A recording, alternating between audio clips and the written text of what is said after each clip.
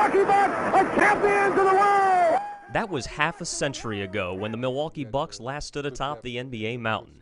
One of the key players on that team, Bob Dandridge. It's nothing like getting to that finals, and then once you get to the finals, then you want more, and you want to win it.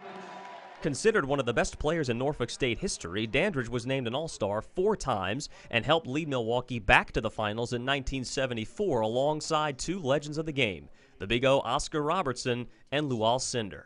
I could probably wheel and deal, and if I made a mistake, it was covered up, but I didn't make a whole lot of mistakes. But it was a joy playing with both of these guys, who were just the best in the league. This year's Bucks also feature one of the best in the NBA, two-time MVP Giannis Antetokounmpo, but after twice falling short of the finals with the best overall record in the league, are these Bucks ready to break through? They got something to prove. Bobby Dandridge. Dandridge also won a title with the Washington Bullets and remembers how sweet that feeling was.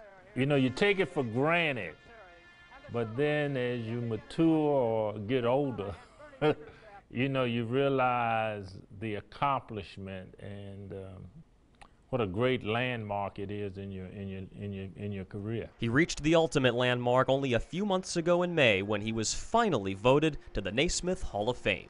It's an honor, something that I've earned.